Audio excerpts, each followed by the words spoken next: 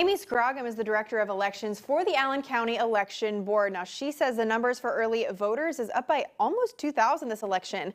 That's 6,400 compared to 4,500 in the last election, which was in 2020.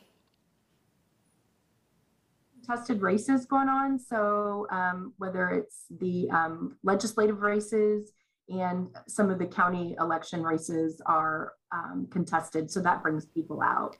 One of those high-profile races is the Republican race for sheriff nominee between Troy Hirschberger and Mitch McKinney.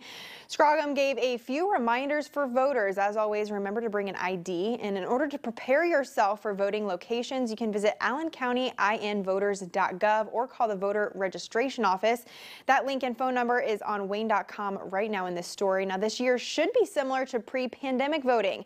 Masks are optional at all voting locations. Coming up at 6, find out how tomorrow's weather might impact the primary election. Brian Boswell, WANE 15 News.